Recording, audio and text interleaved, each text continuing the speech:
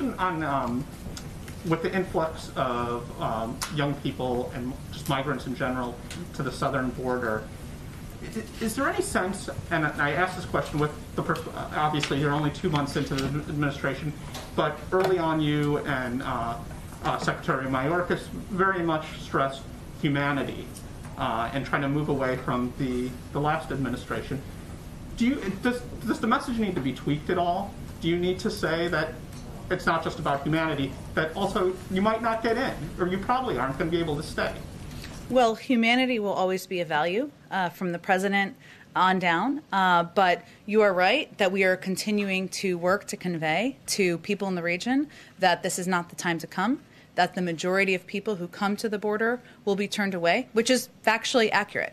And what we're really talking about in terms of the people who are being let in are unaccompanied children. That is a policy decision which we made because we felt it was the most humane approach to addressing what are very difficult circumstances in the region. And that means there are more children, kids under the age of 18, of course, coming across the border. At this point, is this a crisis at the border?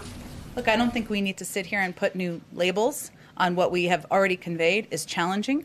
What we have conveyed is a top priority for the president, what our policy teams are working on every single day. There was a trip to the border this weekend. They are working over the course of every day since then on putting in place policies that can help address what we're seeing and help ensure that we are keeping these kids safe and moving them as quickly as possible from Border Patrol facilities to shelters where they can have access to educational resources, health resources, mental health resources, legal aid, etc. Go ahead. Follow up on that, Jen, thanks. There are reports out there that the number of unaccompanied migrants detained at the border has tripled in the last 2 weeks to 3,200 plus. Is that number accurate? I'm not going to confirm numbers from here. Obviously, the Department of Homeland Security and others oversee the programs and the engagements that happen at the border. I will say that there are a couple of reasons. I know Amr asked about our kind of change in policy, but there are a couple of reasons why we think people are coming to the border. Of course, individuals are fleeing countries where individuals and families are, they're fleeing prosecution, fleeing violence, fleeing economic hardships and other things. The region has also experienced 2 hurricanes in the fall, putting further stress on the conditions in these countries and the circumstances that are facing individuals. And all of this is taking place during a global pandemic that has impacted other countries' economies, placing undue hardships on its people, just as it did in the United States. So there are also a range of factors that are leading individuals to come to the border. Why won't you confirm that number? That's a very important number. We've been very clear that there is an increase, that there are more children coming across the border than we have facilities for at this point in time. Those numbers are tracked by the Department of Homeland Security, so I'm just suggesting that you talk to them about specifics. Well, we talked to them, Jen. They won't confirm the numbers. Well, I would encourage you to go back to them and ask them again. We're not going to confirm them from the White House. It's not our program. It's the Department of Homeland Security. Is the White House encouraging the department to release those numbers then in the spirit of transparency that the Secretary promised here at this podium? We certainly encourage transparency, but what I also think is important is to talk about what the root causes are here and what we're doing from a policy standpoint to try to address the challenges that we're facing and that these kids are facing as they come across the border. And on COVID relief, should we expect to see the president travel to, perhaps after he signs this bill, to highlight the benefits? After the American Rescue Plan is signed, we certainly recognize that we can't just sign a bill. Again, we're not taking anything for granted. We're getting across the finish line, but that we will need to do some work and use our best voices, including the president, the vice president, and others, to communicate to the American people the benefits of this package, how they can benefit from the package, how they can have access to checks. Part of the reason I wanted to do that at the top, how it will help schools reopen. And so I think you can certainly expect the president to be doing some travel, and we'll have more details on that in the coming days. Absolutely. Go ahead. Jen, you talked about the need of getting these 3,000 or so potentially children out of the Border Patrol facilities and into HHS facilities that are meant to house children. Mm-hmm. How quickly can that be done, and what is being done right now to make sure it happens? Sure. Let me walk you through a little bit of what the considerations are and what our team is working on now. So first, the reason why these kids are being let in. I've talked about that a bit, but the majority of people come to the border are still turned away or expelled under Title 42. So families, adults, etc. We're talking about children. I'm just level setting here.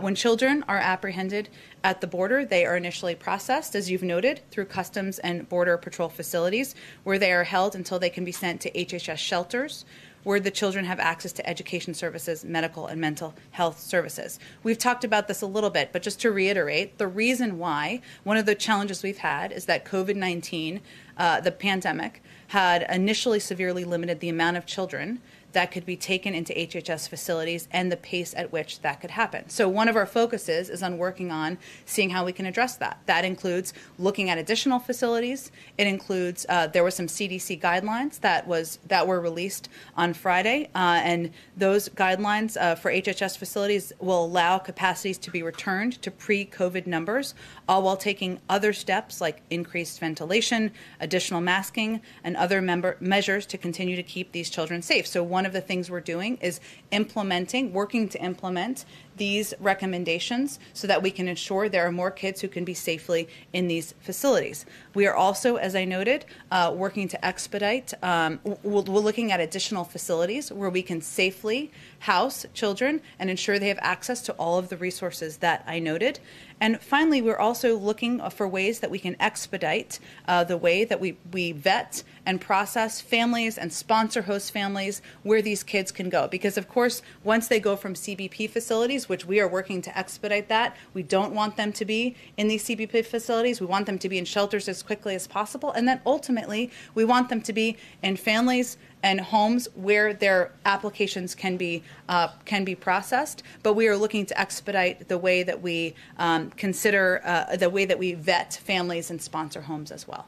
And last week, you weren't ready to confirm that new facilities might be brought online, including perhaps Fort Lee in Virginia or Homestead, Florida. Can you give us any new details about how many new facilities might be repurposed and how quickly? It's a good question. I don't have anything to confirm for you in terms of new facilities. We are looking at facilities, a lot of considerations underway, and certainly part of the reason is we want to have more kids able to transfer from CBP facilities to HHS facilities. So the CDC guidelines helped us ensure there are more kids able to have safely in a lot of these facilities, but also we're looking at facilities, but no decisions have been made at this point. And finally, can you tell us anything about any diplomatic efforts that are taking place between the Biden administration and these Central American countries to find ways to deter some of these children from coming to the border? It's a great question, and it's a key part of our strategy. I've actually asked Roberta Jacobson if she could come join us in the briefing room, so we hope to do that sooner